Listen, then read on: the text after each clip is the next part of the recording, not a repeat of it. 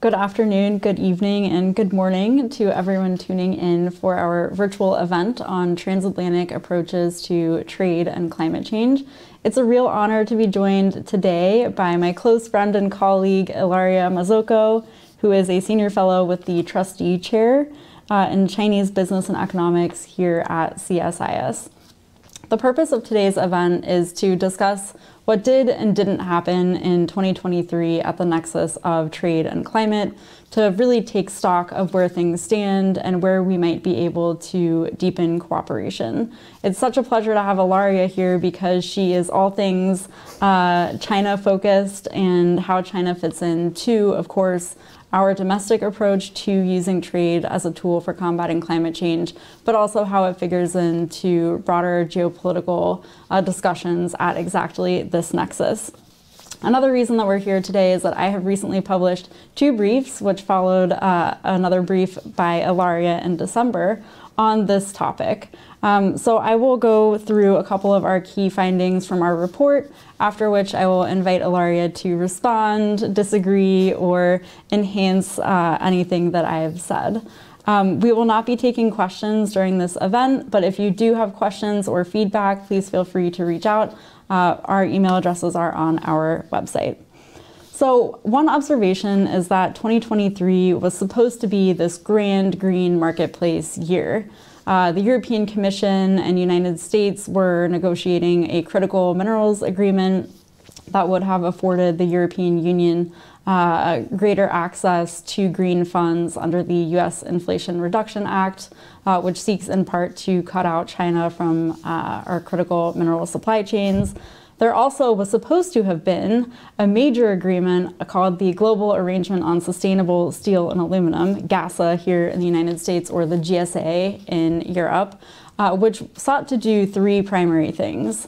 Combat Chinese overcapacity of carbon-intensive steel and aluminum, remove the Trump-era tariffs on a close ally, and then in so doing incentivize deeper trade of green commodities.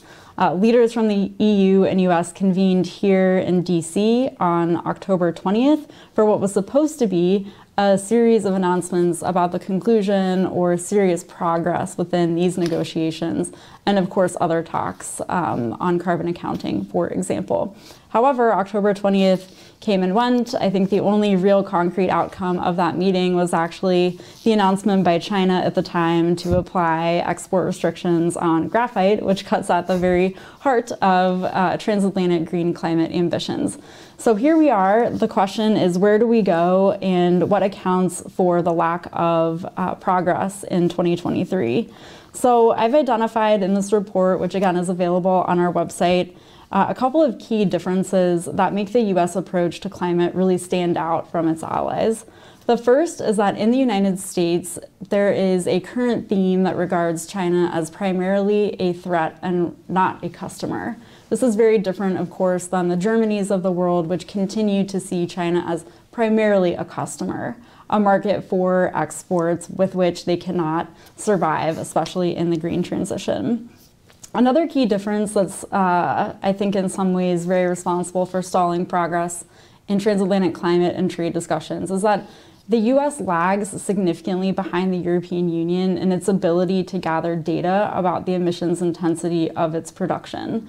The EU, of course, has the emissions trading scheme, which has afforded a tremendous ability to know who's doing what and with what emissions footprint. USTR has actually asked the ITC to conduct a report that is due in 2025 to really figure out the carbon emissions intensity, I think, in an average sectoral basis across the US economy. Again, that'll take until 2025, and without that additional data, it's very hard to engage in earnest discussions if part of the end goal is to claim and to incentivize greater attributes related to green production. A third major difference is that the United States, of course, has major outstanding questions about the durability of its approach. Presidential candidate Donald Trump has repeatedly said that he would try to undo various features of the IRA. What's interesting is that the European Commission is also increasingly under pressure to roll back some of its green industrial strategies as well. And so we'll have to see just how many of these various climate policies will stick around and in what form. That being said, the European Commission and the United States have a lot in common. They're both attempting to combat non-market practices from China. They also have to confront the costs of a greater de-risking agenda. And I know you've thought a lot about risk calculation and where de-risking could be helpful versus harmful. But either way, as the economic security net expands, both will have to confront the costs of retaliation, especially at a time when they're trying to ramp up domestic production of green technologies. This in turn leads to another commonality, which is that the European Union and the United States will need to work very concertedly to build green supply chains and create new marketplaces. And I know that you've also done quite a bit of thinking about that. So in our second report that we released in January, what we try to do is lay out a transatlantic framework for strategic cooperation. What can actually be achieved in 2024? I think we can take the critical minerals agreement in Gaza off the table for now, just because they did encounter so many immediate obstacles and progress has been quite stalled. One recommendation, which I think is a little bit uncomfortable for some folks in the energy security side of the debate, is that to date, we've really focused a lot of the climate and trade debate on an emissions-based approach. Again, this has come up in the CBAM, but also in Gaza. What that does is essentially leave the others who are responsible for accelerating climate change off the hook. And so it's putting a lot of burden on large emitters or fossil fuel companies, but there are a host of other companies and sectors that are equally responsible for climate change. The European Union has confronted this already in its EU Deforestation Act. The US has similarly proposed legislation aimed at combating deforestation. And so I think that should probably be a workable and very real feature of the transatlantic trade and climate debate heading into the rest of the year. So the focus on biodiversity and nature-based solutions. I think another interesting feature, and this came up in the US Select Committee report on China calling to reset the relationship, is this idea that you could use something like a rebuttable presumption from the Uyghur Forced Labor Prevention Act in the context of IUU fishing. That's interesting, and I think it is worth exploring where Brussels and Washington could use similar tools to combat, again, deforestation or to promote other nature-based solutions. However, the big elephant in the room, of course, is de-risking, is China. Where does China fit in to this transatlantic approach? What can we do without China? Where is it actually a security imperative that we de-risk? Von der Leyen, of course, the president of the European Commission, coined this term almost this time last year. And it has since, I think, become a very efficient way of saying that it is worth trying to remove geopolitical and climate risk from supply chains in order to effectuate greater security down the road. So I think something that I would like to hear from you is your response to some of the things that I've said so far, but also where you think China fits in. You've done a lot of really excellent and very cutting-edge data-driven work on Chinese EV overcapacity, where that stands in the European Union, and then in turn what that says about actual risk exposure. So let me turn it over to you. Thank you, Emily. So first of all, let me say that a Monday that starts with talking to you about climate, transatlantic relationship, security. I mean, it's a good start to the week. So thank you so much for having me, and thank you for your papers, which are really valuable, especially because one really lays out some of the challenges, the differences in approaches between the U.S. and the European Union, and I think some of the unfortunate lack of progress on some issues, including the Gaza. And then the other paper actually really provides some really sort of innovative thinking and solutions to move forward some of the discourse, if not action itself. And I'm going to Berlin this week, so it was very helpful for me to get a bit of a refresher on where the relationship stands today. So a couple of things in terms of reactions. I think the gas hour, the GAS, is really an interesting case study in the challenges that exist in translating what is a strong security partnership between the US and the European Union into something that looks more like a partnership on economic issues, right? Because you have the China challenge there. You have the threat of tariffs. You have very strong incentives and threats on both sides that really should have moved forward this agreement. Especially because I think in many ways it encapsulated what the hopes, especially in Brussels, were during the advent of the Biden administration, that it would usher a new era in which you'd have stronger collaboration with partners on these economic security issues, but that would really prioritize climate.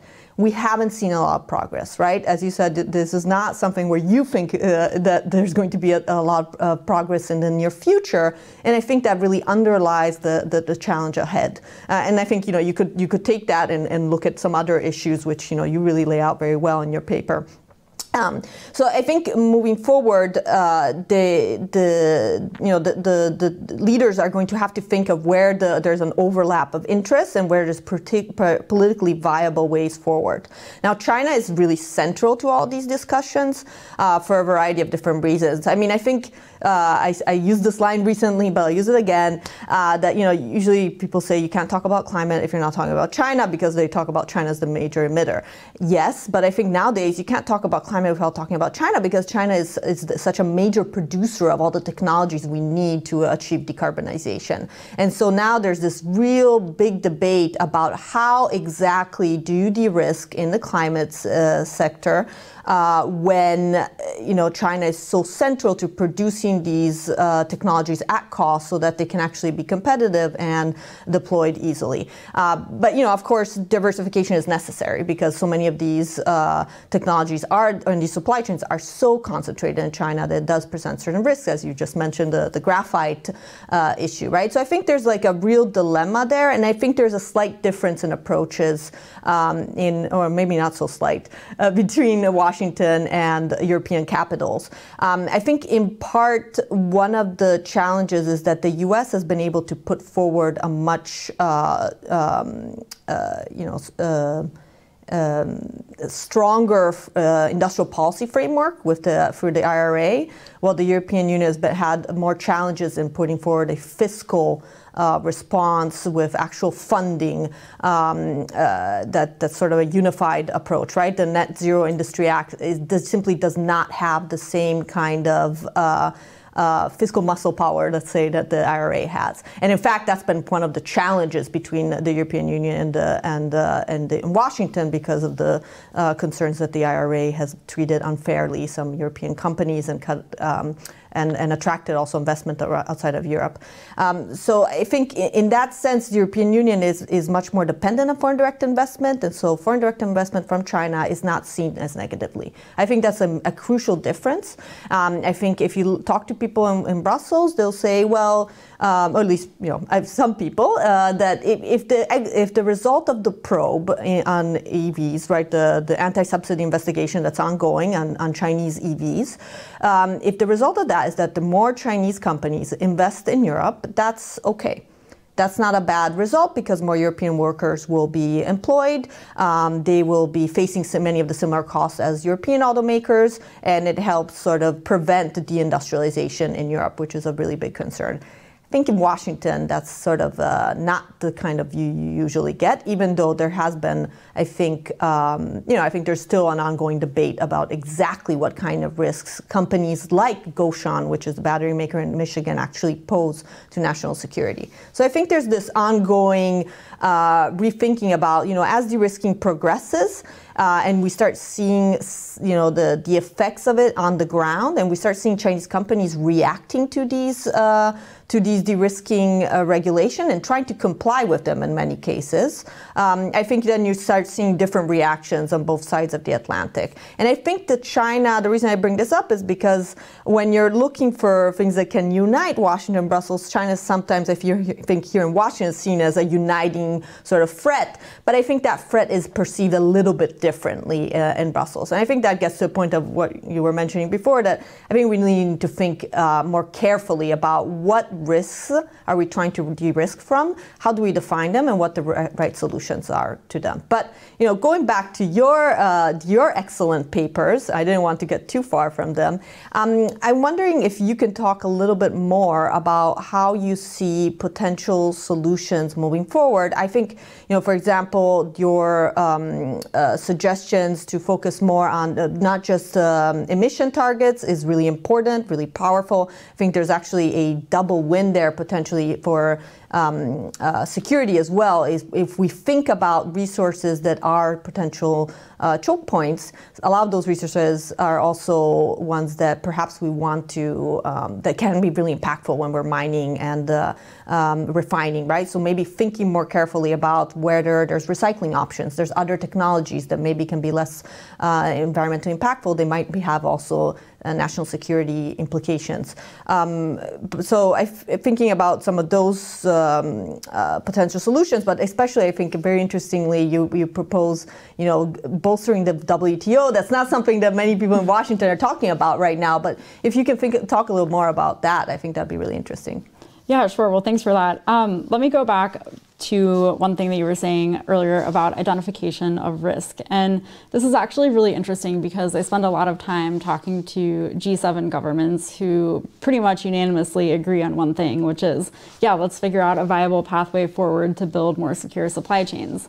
But then the next question is, okay, so which supply chains and how do you go about sufficiently achieving granularity when it comes to supply chains? And one thing that we propose in this paper is called the data mapping for green risk.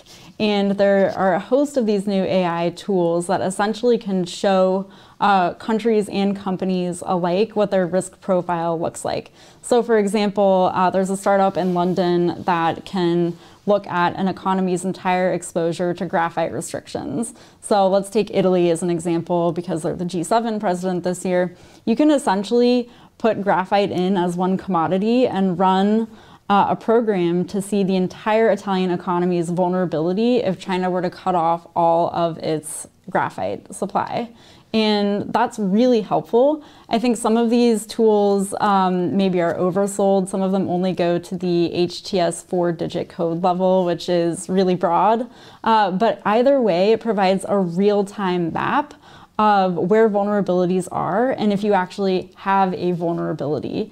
I think what tends to get lost in the discussion, as you very aptly point out in a lot of your work, is that not everything is related to national security. We can have a secure economy, and so we really do need to do a good job of finding out where we're most vulnerable and then pooling joint resources to either scale up responsible mining and processing in a way that does not degrade ecosystems, or to figure out how to use less at the end of the day. And so I think we're really at the forefront of overlaying some of these AI tools for climate change-driven outcomes, especially when it comes to supply chain security. I was actually working on a transatlantic AI project several years ago before the pandemic, and I talked to this AI researcher who claimed that AI would do all of these things for climate, but at the time, that wasn't really true. We didn't know what some of the applications are. So I'm actually really excited. We're finally at this new frontier of where economics, trade, and climate all come together and we can actually get the real-time data. So I think that's exciting.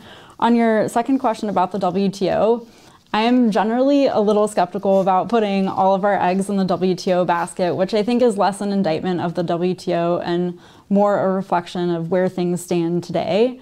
However, we don't really have time to start a new institution. And I think even if you were to start a new trade tool-based system called a climate club or some other plurilateral format, we don't have time to establish all of the new rules. And the WTO actually has a ton of committees that are very well suited to carry out a lot of this work. So for example, the Technical Barriers to Trade, the TBT committee, could absolutely put out additional guidance on how to measure carbon intensity of traded goods, or I think the WTO is very well suited to engage in some concerted discussions regarding subsidy reform.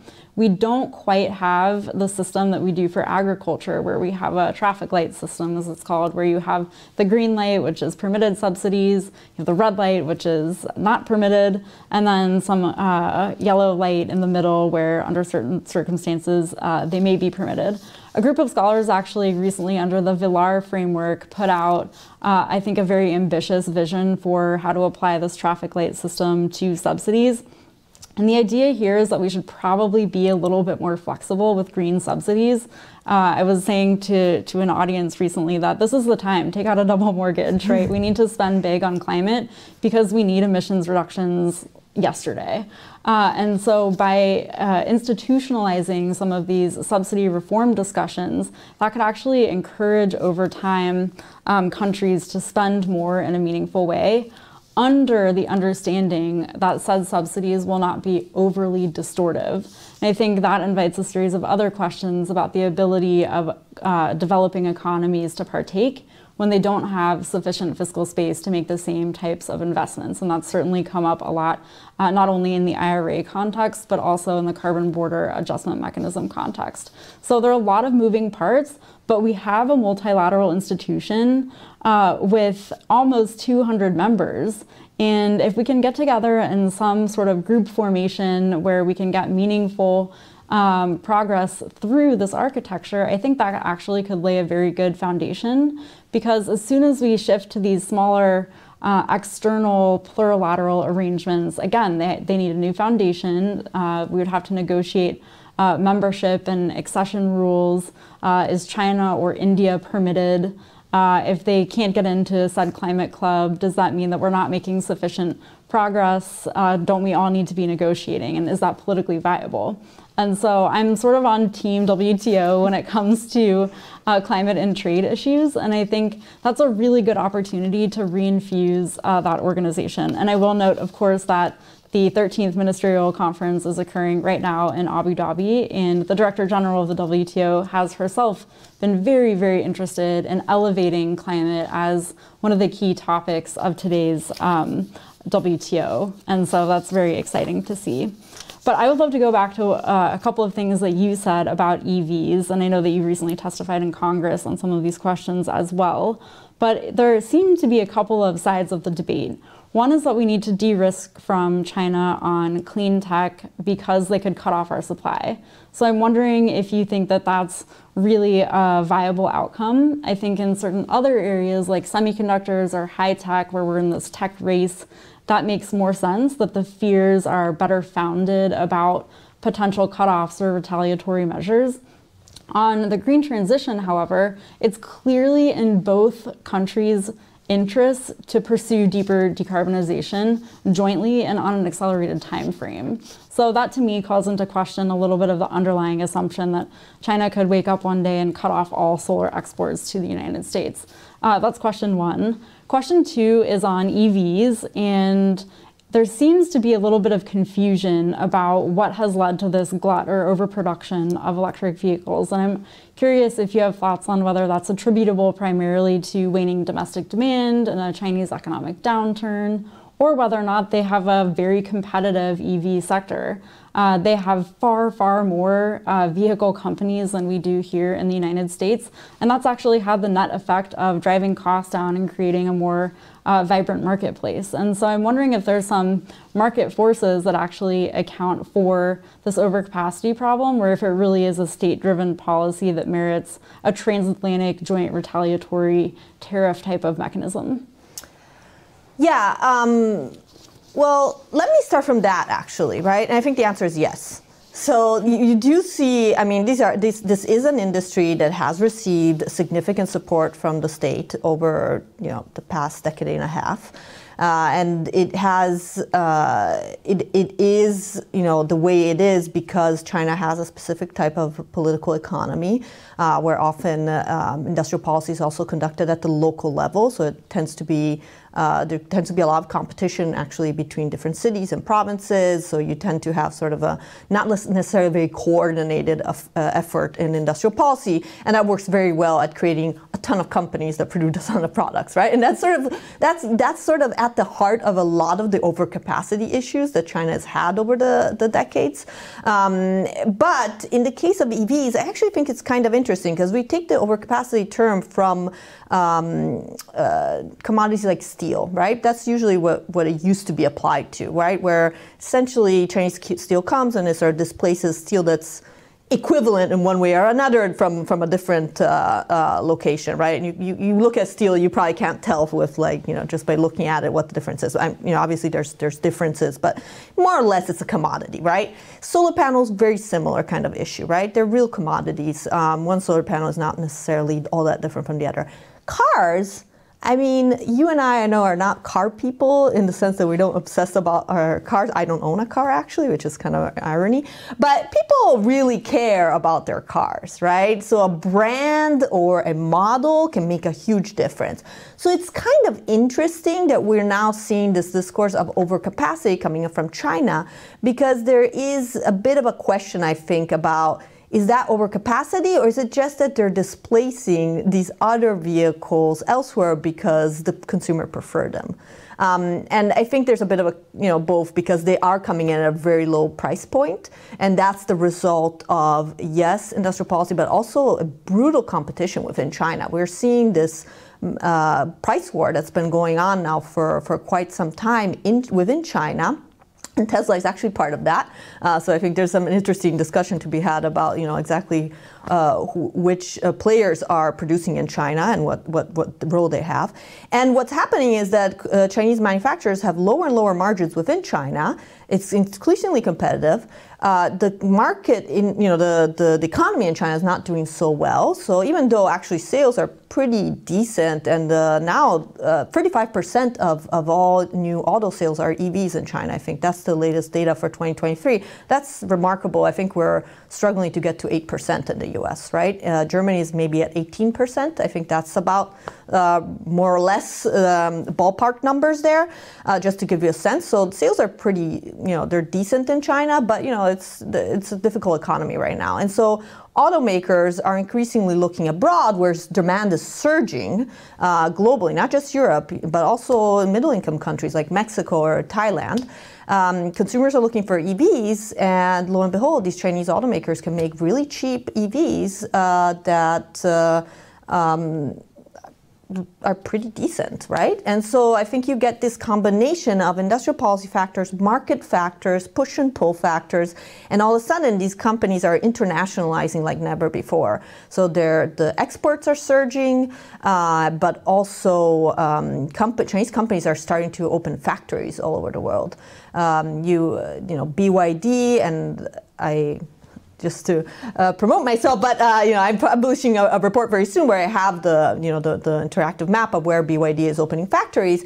They are now building or have factories for passenger EVs, in Asia, Europe, South America, and reportedly looking into Mexico, so North America as well. All right, and they're not the only company doing this. Of course, they're the biggest EV manufacturers, so they're at the forefront of this. But you see this trend where Chinese automakers are looking abroad. And I think that has big implications for the Global South, because in many cases, it is Global South customers that are buying these cars. And it is countries in the Global South where these car companies are looking to build factories. So you look at a country like Thailand, they're doing really well in terms of attracting all this investment. And I think that's something that we should think about in Washington, because obviously, there's a lot of talk about, the fight for the Global South. And, when you open a factory and provide jobs in a sort of, high value added industry that is also happens to be sort of next generation technology in the green industry, that's actually quite attractive. So I think that's something to keep in mind. I think that ties into the broader debate of, what is the advantage and the national security risk of China being so involved in these industries. And it's quite complicated. On the one hand, I like to point out to people, you buy a solar panel, you install it, it's good for 30, 40 years. You can probably plan when you're going to replace it. And when you replace it, if there's no Chinese solar panels available, you can go back to coal if you want to, right? You can do whatever you want. It's electricity, essentially. Now, I do think there is a broader economic issue and concern, right? Especially when it comes to not necessarily solar, which at this point is all made in China. I think there's a broader issue there about human rights and potentially maybe not necessarily national security, but economic resilience, right? Like we saw with COVID, right? When the ports were shut down, that nobody could buy a solar panel for a bit. But I mean, I think for some other industries, especially automotive industry, this employs a lot of people in the US, in Europe. And I think that's why EVs are becoming such a flashpoint. It's because this is an industry to protect. And our industries, the legacy industries, legacy automakers in the US and Europe have really struggled to adapt early to this new technology and embrace electrification. And so now they're in a process of catching up, and they're catching up quite slowly. And so I think now there's this real debate of, well, do you protect the market? How much do you protect it? And how do you ensure that your automakers are still investing in these new technologies in ways where you can expect them to become competitive? And so I think there's that economic issue. But I think the national security, I think it's nuanced, right? I think there are actually more risks when it comes to the cyber side of things, right? And Secretary Raimondo talked about potentially the data risks associated with Chinese EVs. I think hacking is going to be a really big issue. And that's not necessarily a China issue, but I think that's something we should be thinking about. When it comes to the actual hardware, I mean, I don't know. I think there's probably bigger risks elsewhere. Yeah, I'm glad that you brought up the data security issue. I was recently in a European capital and got into this lengthy debate with someone who thought that Chinese solar panels were an existential risk because essentially they connect to the internet and the Chinese government could shut down your solar panels, thereby effectively reducing your electricity supply overnight. I think that line of thinking also tends to think, well, if everyone's driving a Chinese EV, then the government or a company at the behest of the government could shut down EVs automatically. So you're driving down the highway and your car shuts down. However, it's very possible to get a software update. I know people with Teslas. I am not one of them. My car is very old, recycled and upcycled. But with a Tesla, you don't need to do anything. You don't need to take your car in for an update, right? You can do everything through an app in your phone. And so if there were to be some sort of infection or problem with the infrastructure in your car, that you could update it remotely. So I think it's kind of interesting that there's this confluence of tech, data security, cybersecurity issues, and also the need to have a green transition on an accelerated time frame. And so it's not clear that especially the Transatlantic Alliance is really ready to confront some of these issues. And I think that also speaks to a broader inability of people to really understand the physical nature of the technology. Is a car hoovering up all of this data? Where is it being stored? I think we're already under a lot of pressure in terms of maxing out the available compute. And so it seems a little bit unrealistic on one hand to think, well, of course, we're just keeping all of this data in perpetuity. So I look forward to seeing others' analysis on that in the near future, because there's so many good questions that, of course, have major policy implications. So let me turn back to you for a second. I know you've recently written a piece about Special Climate Envoy John Kerry announcing his retirement. I think he'll go join the re-election campaign, and in his place, John Podesta will be taking over. It's my understanding that Kerry and his Chinese counterpart had a very close working relationship. So I'm curious if you think that this will have any broader downstream effects in the ability of China and the United States to cooperate. Are we kind of setting reset? Are we picking up where John Kerry left off? What are the prospects for cooperation? Yeah, I mean, I think yes. I mean, I think the John Kerry and Xi Jinping stepping down, is potentially, it's hard to imagine another duo that has such a long-standing personal relationship, right? And such a wealth of experience when it comes to climate diplomacy on both sides. There really was significant, background there. And in fact, they were both sort of put in that position because of that, right? And they were given similar titles to sort of be able to speak to each other. So I think, that is going to be, that personal relationship certainly counted for something, and so that's going to certainly be a challenge for John Podesta. I do think there are some structural issues that are just hard to overcome for Kerry and Xie Jinhua, right? I think, traditionally there was a lot of cooperation in the sort of clean tech space between the US and China, and that's just been completely taken off the table today because of all the security concerns and the tech competition and the de-risking and all these other issues, right? And so I think there's just been I think the past few years under the Biden administration, there's been sort of a slow effort to find what areas the two countries can cooperate on and what climate cooperation looks like in an era sort of strategic competition. And I think that's been a challenge. So I think you see that in the Sunnyland statement that came out last November, where they tried to find areas where both countries could make progress sort of in parallel rather than cooperating directly. There's also efforts to restart these working groups that I certainly hope will move forward, because I actually think that the most productive area for cooperation would probably be global governance, or sort of agreeing on the rules of the road, right? I think similar to what, reconnecting to what we were talking about earlier, where you need maybe the WTO reform, you need some sort of shared framework. And I think actually there might be space for the European Union to work within that, given it's, that the European Union has had traditionally much stronger relations with China on climate when it comes to sort of governance issues, right? So we'll see how that goes. There was some interesting language about both countries investing separately in carbon capture investments. I think that might be a model for certain types of clean tech.